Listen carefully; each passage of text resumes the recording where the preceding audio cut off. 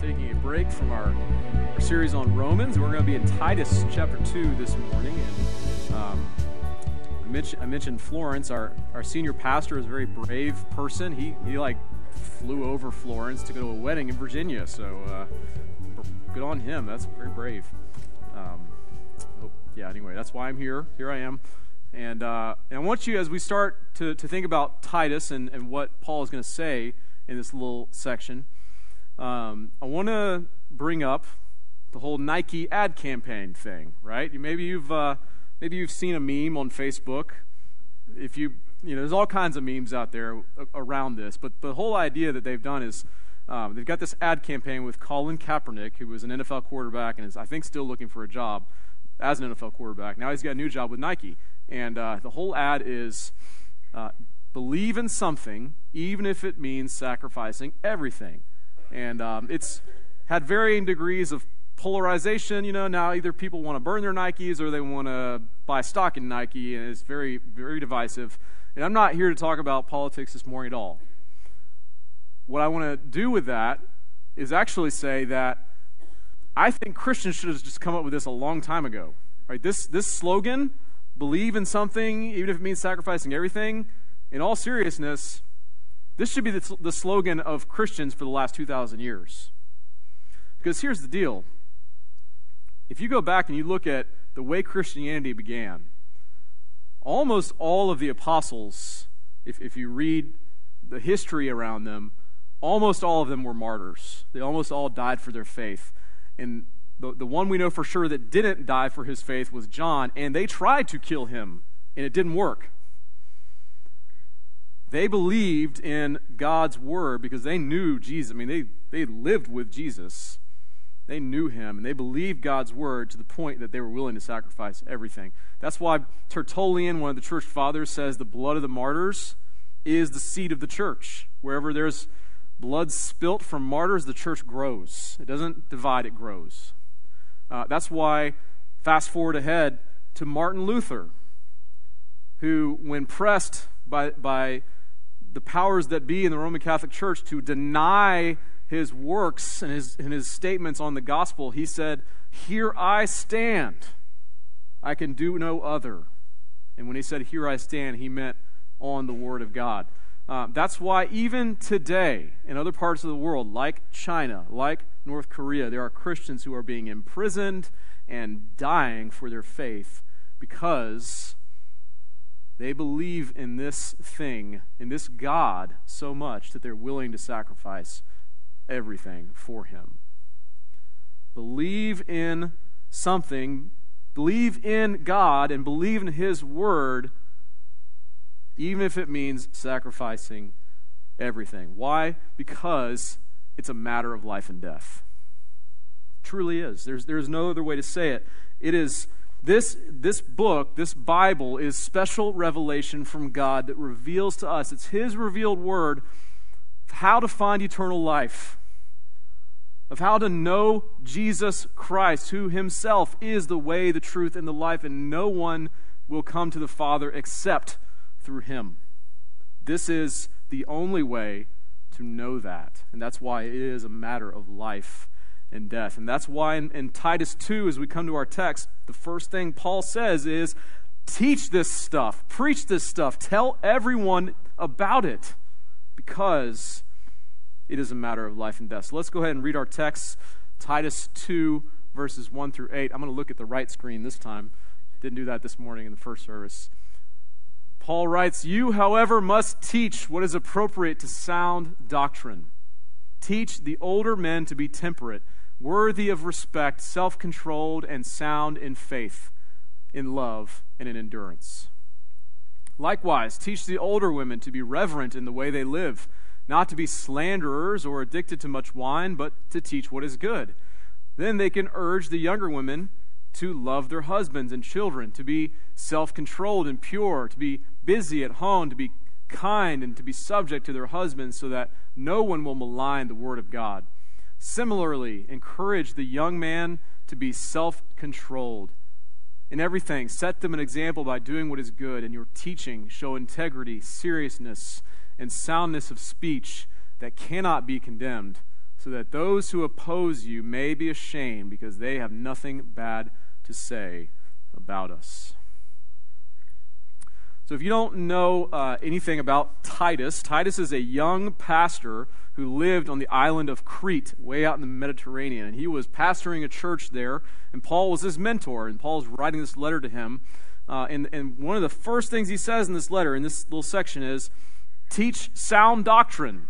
Or as the Greek says, teach what is consistent with, or what is fitting with, healthy doctrine.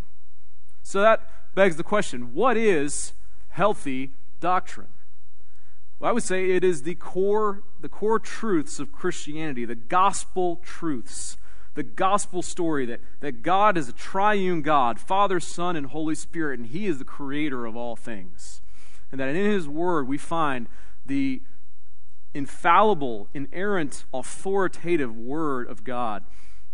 And that this Word teaches us that we are actually sinners who are in need of salvation, and we can't find it anywhere else but in Christ. And this Christ, this Jesus, is the Son of God who was born of a virgin, who came and lived a perfect life and died a horrible death on a cross. And then God raised Him from the dead. He is risen, and He reigns and rules, and He's established His church. And He is coming again to establish His kingdom in fullness. This is the story of the gospel. And there are so many other truths that the Bible teaches, but this is at the center. And that's what I believe Paul has in mind when he talks about healthy doctrine. Now, there is lots of other truth out there. I'm not saying that there is no other truth other than in the Bible. You can find truth in a science book. You can find truth in a newspaper. You can find truth even on Facebook sometimes, every once in a while. But when it comes to truth about eternal life, when it comes to truth about how to find forgiveness of sin, there is only one place, and that is God's Word. Because only in God's Word do we come to know, or through God's Word do we come to know God Himself. Do we come to know Christ. Now, there are many different interpretations of God's Word, are there not? I mean, how do you know which interpretation of God's Word to believe? So, healthy doctrine, the way I think of it, healthy doctrine is always going to glorify God. It's always going to have God's glory as the main intent. It's always going to put God at the center of the story. There are a lot of interpretations of the Bible, though, that are man-centric, that put man at the center of the story. And I think that's what Paul has in mind when he brings this up in 2 Timothy 4, 3 through 4. He says, "For the time is coming when people will not endure sound teaching, but having itching ears, they will accumulate for themselves teachers to suit their own passions, and will turn away from listening to the truth and wander off into myths." If you look hard enough, you can find a Bible teacher who will teach you essentially whatever you want to hear from the Bible. You will find, if you want to, a teacher who will scratch the itch behind your ear, who will make you feel good with the way he teaches the Bible. Our denomination is called the PCA, Presbyterian Church in America, and it's a denomination that's only 45 years old. In 1973, we split off from our mother denomination, which is now called the PCUSA. And if you were to do some research, you would find that we are very different in what we believe. And the key difference that started this whole split was that the PCUS decided we're not going to believe that the Bible is inerrant and infallible anymore. We're just done with that. It's outdated. And now what we're going to do is we're going to say, if we like what it teaches, we'll believe it, but if we don't, then we won't. And the men and women of the PCA said, that's too much. That's a breaking point. We have got to split off. And so that's what I think Paul has in mind when he's talking about teachings, interpretations of the Bible that itch our ears. If it's man-centric, if it does something like what the PCUS did, and they say, we get to determine what's true and what's not out of the Bible, that kind of puts man in an authoritative position over God, which is very dangerous. And so we want to make sure that our doctrine is not what we believe because it suits our passions. We want to make sure that our doctrine is God-centric, because that, if you read the Bible, is what the Bible teaches. It's that God creates. It's that God makes an everlasting covenant with his people. It's that God loves us and is merciful to us despite our sin and our rebellion. It's that God sends his son Jesus to rescue and redeem us. It's that God sends his Holy Spirit to dwell within us, and that God is establishing his kingdom, and that God will one day remake this world into a place that is perfect, and that when he does, we will not even need a sun anymore, because he will be so bright, he will be all the light we need. God is at the center of the story. God gets all of the glory. Hallelujah. We are passive in all of this. And that is good news. If that is true, if that is what healthy doctrine is, then it is life-changing, because it is a life and death issue. It is something that we should pursue, just like when Jesus tells the parable of the hidden treasure in the field. You know that parable where he says a man goes out into a field and he finds a treasure buried there, and he runs off and he sells everything he has to buy that field, because he knows, if I get that field, then that treasure is mine. He goes all in on the treasure, and that's the way that we ought to view God and his word, going all in on living our lives with this at the center, with God at the center. And so what we find is that when this life-changing, healthy, sound doctrine is taught and is at the center of our lives, we find transformation of whole communities. See, Paul here in Titus 2 envisions this sort of mentoring program happening where mature believers are mentoring younger believers in the ways of the faith and in how to follow Jesus. And that's what we're going to get into now. And I wanted to say, when you think about these categories that Paul gives, he doesn't list age limits. Like, he's not saying, if you're 50 plus, you're mature, and if you're below 50, then you're young. What he's saying is actually more about spiritual maturity. So, like, you could be 70, but new or young in the faith. And so maybe you still have a lot of growing to do. You could be 25, but you could be very mature in the faith because God has been working in you for a long time. And so it's not so much about age limit. It's more about character traits, in particular fruit of the Spirit in your life. But let's start. Paul first addresses mature men. And I think the defining characteristic he lists is that mature men are sound in the faith. So when healthy doctrine is taught among mature men, here are some different things that you're going to see, Paul says. The first thing is temperance. And when you think of temperance, you're thinking of not doing anything in excess. You're thinking about someone whose satisfaction is found in God and in God alone. That's where you get your fullness. You get it from him, not from something else. He also lists being dignified. What do you think of when you think of a dignified man? Think of like maybe Godfather, Vito Corleone. Yeah, Santino, he was a bad Don, yeah. Well, Godfather was dignified, but he also had some questionable moral stuff going on, like putting out hits on people and stuff. So I don't know if that's what Paul has in mind here. I actually think dignity here, it's something that comes from God, right? It's not something that comes from having lots of money or power or strength or status. I almost just said stratus. Just combined strength and status into one word. But it's dignity comes from God. It comes from knowing that you are God's man, that he has saved you and he has brought you into his family, and because of that, you have an amount of dignity that you can't really comprehend. It's kind of like if you were an ambassador for a king. You go and you give the message of the king, and you actually are respected, and you have the dignity of the king, even though you're not the king. You're his representative. You're his ambassador. I think that's what Paul has in mind here. Another trait is that mature men are self-controlled. They are disciplined. They have mature judgment. They're also sound in the faith. They're sound in faith, love, and endurance. So let's tackle those three things real quick.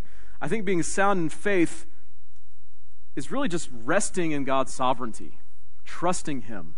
No matter what happens, you are at peace because you know and love God. Sound in love. I think that's about your attitude towards neighbors. You look upon other people the way Christ looks upon those people. You know that just like you, they have faults and they have issues and they can be hard to love sometimes, and yet you want to still love them the way Christ loves them. And then sound in endurance. This is about how you think about trials and difficulties. A mature man in Christ is almost never going to be controlled by his circumstances.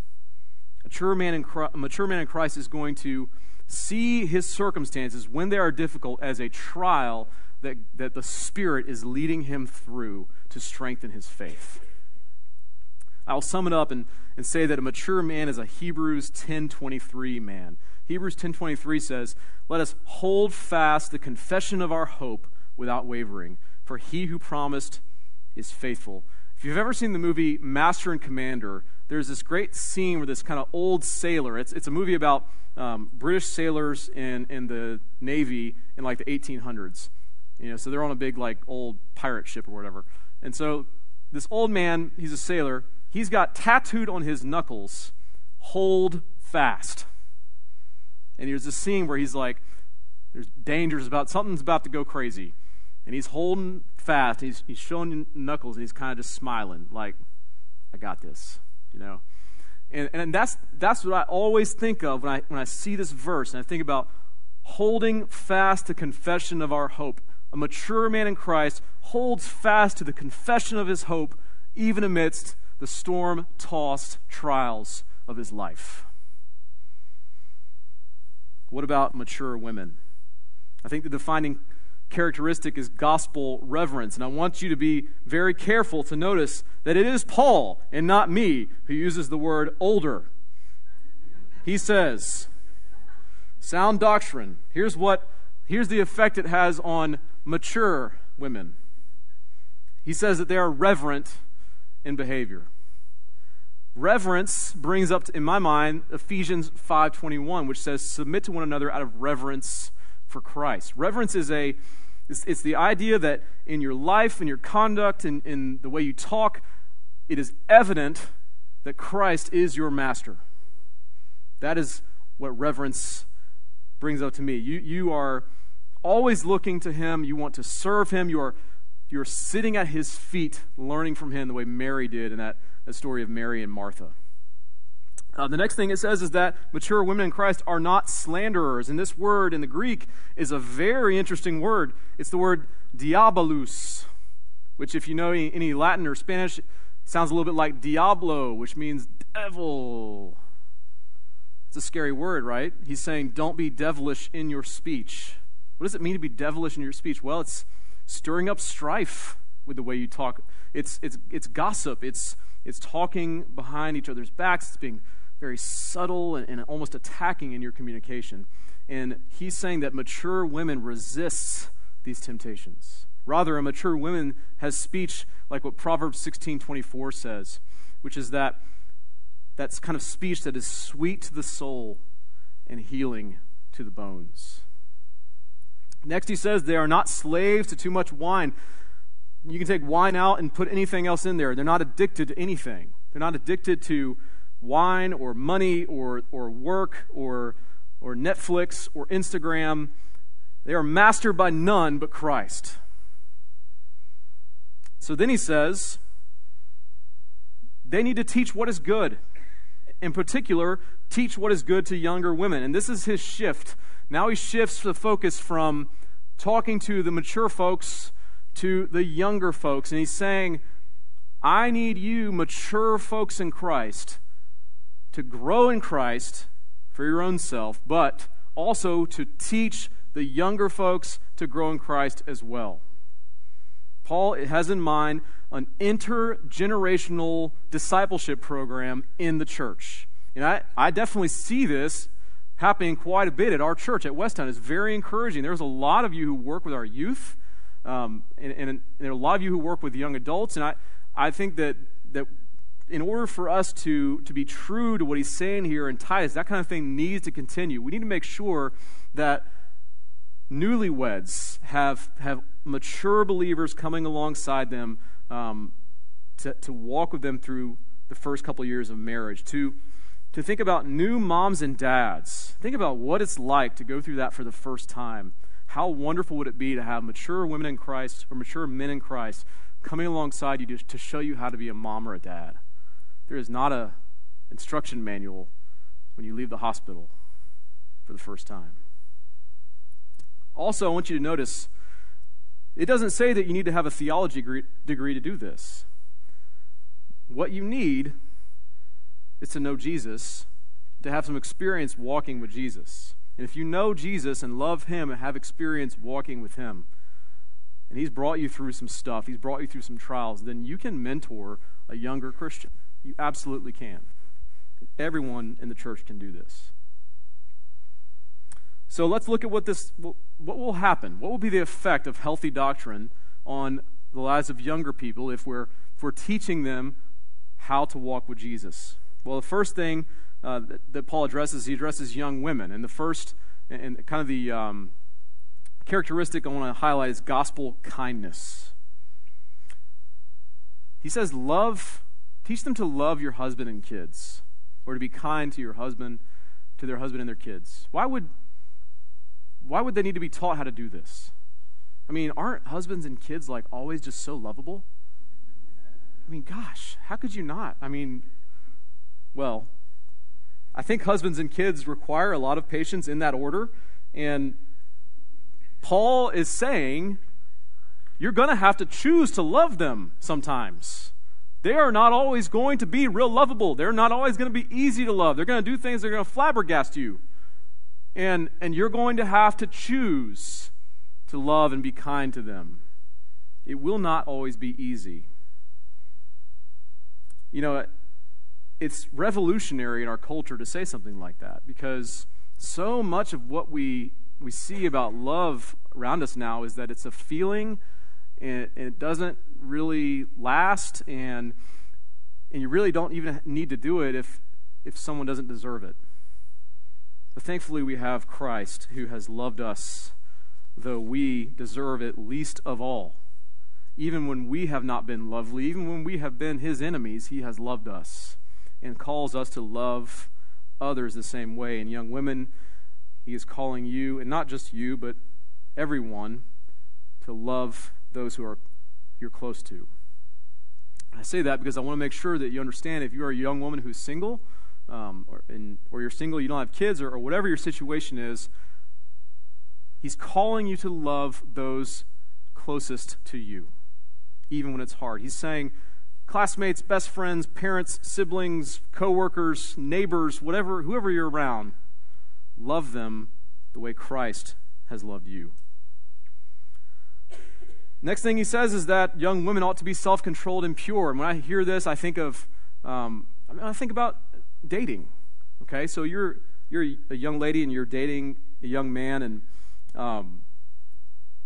it takes both people to be self-controlled, right? If you're striving for purity, if you want to follow Jesus and be pure, both of you must be self-controlled. And what I want to say is that young women, if the young man that you're interested in is not able to control himself around you, that does not mean that you have to follow his lead in that. In fact, if he's not able to control himself around you, I would say put some distance there, because you can still be self-controlled and pure, even if the world might think you to be a little prudish or something like that. Remember, Jesus is your master. The world is not your master. Jesus is your master, and he is calling you to be self-controlled and pure. All right, the next two topics we're going to get into are going to be really fun, and if I still have a job after I say these things, I will be so excited. Because the next thing Paul says is, teach the young women to work at home and to be kind. Woo! So here's what I'm going to say. Number one, this does not mean that young women should only work at home. It's not what he says. What I think he's getting at, the heart of what he's getting at, is that the home, and the relationships in particular in the home, should be our primary ministry. And that's true of men, too. It's not just true of women. The relationships in your home, marriages, children, there is no earthly relationship that is more important. There is only one relationship that is more important, that's yours with God. Beyond that, husbands and children are to be the most important relationship. Young moms, there is only one person that can be the wife to your husband. And there is only one person who can be the mom to your kids, and that is you. There are lots of people who can do the job that you do in the workplace. And so again, if your family situation allows it, and maybe your family situation necessitates that you get a job, get a job. Work hard. Work hard for Christ. Be a witness to Him in your workplace, but not at the neglect of your family. Your primary ministry is to show kindness to your family. The next thing is maybe even more tricky. Be subject to your husbands. All right, this keeps getting better. So this is super negative today, right? Like nobody wants to hear this. And that's partly because it's a concept that's been really, really abused, especially in the church. So many church people have heard this and thought, all right, this means that, at least for husbands, this means I get to do whatever I want all the time, and my wife has to serve me all the time. Missing the point, okay? This is also difficult because Satan has completely skewed our views of gender roles and marriage, and in our culture today, it's almost flipped upside down and completely backwards. But biblical submission, if we can just define this correctly, I think we'll see that it's actually beautiful. Biblical submission is you willingly aligning yourself under your husband's leadership. Ephesians 5:22 says, "Wives, submit to your husbands." It does not say, "Husbands, make your wives submit." There's a huge difference. A huge difference. Remember, Ephesians 5:21 actually says, "Submit to one another out of reverence for Christ." So we are both in a place of submission because we're both in a marriage submitting to Christ and serving one another. Marriage is actually to be a relationship of mutual submission. It is certainly not a situation where the husband is supposed to make you submit, and it's certainly not a license. I mean, God forbid that we ever think of it as some kind of a license to control or especially to abuse. It is certainly not that. That is far, far, far outside the realm of what God is teaching. It is actually a conscious, loving choice of a wife to place herself under the leadership of her husband. And by the way, if you're wondering about this, the Bible teaches equality. Equality, men and women created in God's image equally. And it's only saying, wives, submit to your own husbands. It's not saying submit to all men. And so absolutely, a woman could be a CEO, a woman could be president, a woman could be whatever leader and whatever position she wants to be, and it's still biblical. Last thing I'll say on this, it maybe will help you, it helps me. There's a senior pastor I heard one time say that the reason he has his job and the reason he gets paid is to make 2 or 3 decisions every year that no one else wants to make. You know what I'm talking about? You have a decision and it's there's no good answer. Whatever decision you're going to make, someone's going to be angry or it's just you don't know what's right. It's hard to know. And in a marriage, I think it's a similar kind of idea because you're going to have situations as a husband and wife where whether it's something with money or relocating for a job or something like that, this is not a good decision. It's hard to know what's right. And you may see things differently. Well, I think what the scriptures are saying is that the burden of leadership in those situations belongs to the husband. God has given the husband the burden of leadership there, the burden to make the best decision he knows how to make according to the wisdom God has given him. I really think that is kind of the highlight of what God is talking about when he talks about having different roles as husband and wife. And the result of all this, he says, is that the word of God is not maligned. It's not slandered. And the reason he says that is because biblical marriage is meant to prove the gospel. It's meant to be a picture of the gospel, to display God's love and grace and mercy. We want our marriages, when other people look at our marriages, we want them to see the gospel and understand the gospel better. Okay, last one is the young men. What is the effect of sound doctrine when it's taught to young men? There is only one thing: self-control. It's kind of like Paul is saying, yo, my dudes, you got one job. Be self-controlled. If you be self-controlled, you will conquer the world for Christ, man. Like, that's it. Young dudes, we tend to be excessive. We drive fast. We eat a lot. You know, we don't go to CC's for the taste, right? We go see how many pieces of pizza we can eat. We stay up late. We're not the best at making wise, calculated decisions or having sound judgment. This is why our auto insurance is crazy expensive until we're at least 25, right?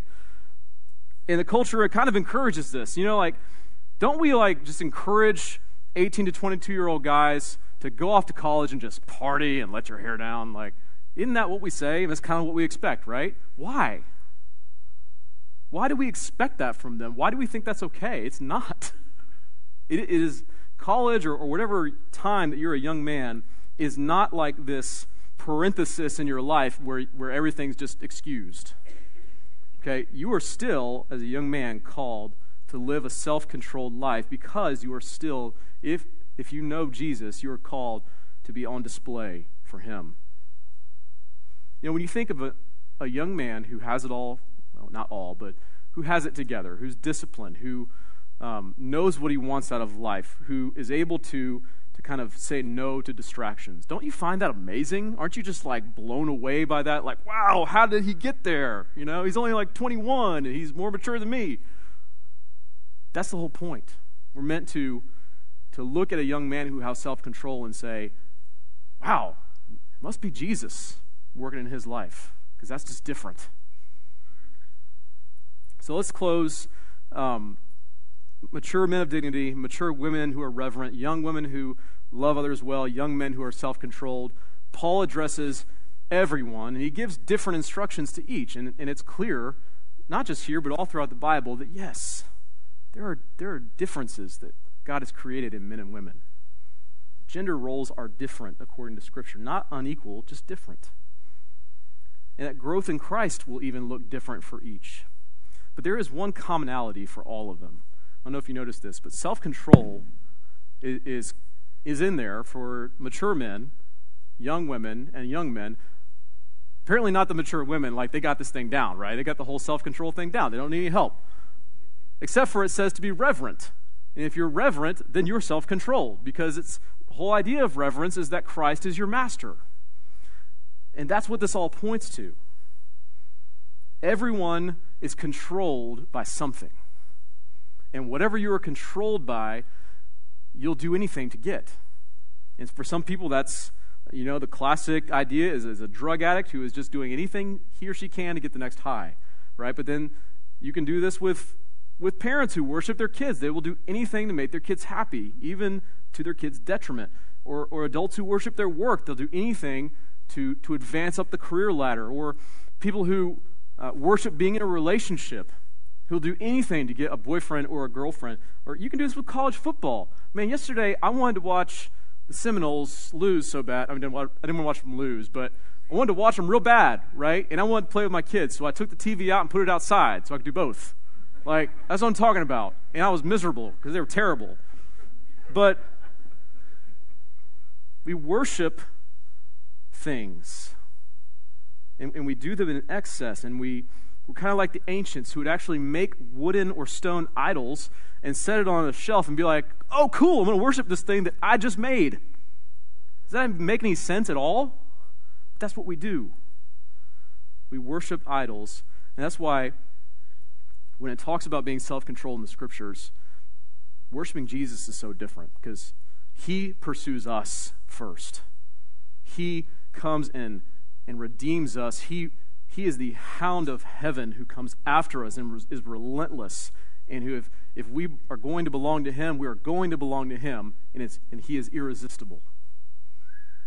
He does this, and he comes and redeems us, frees us from the curse of idolatry, the curse of sin. And he comes to us and he says, you know what? If you are weary, if you are weighed down by much guilt, by many burdens, come to me and you will find rest. My yoke is easy and my burden is light. Come to me and find peace. When we come, we find that rest and we find that peace, then we can be marked by self-control. We can be marked by the fruit of the Spirit. It will be evident that the Spirit is working in our lives. It's kind of like this quote from Francis Chan. He says, I don't want my life to be explainable without the Holy Spirit. I want people to look at my life and know that I could not be doing this on my own power. That is what healthy doctrine does in a community. That is just a small taste of the effect that sound doctrine produces when taught throughout the generations. And the sharper the contrast between our lives as we seek to follow Jesus and live lives of repentance versus the lives of those around us, the sharper the contrast, the brighter the light of Christ will shine out in the darkness around us.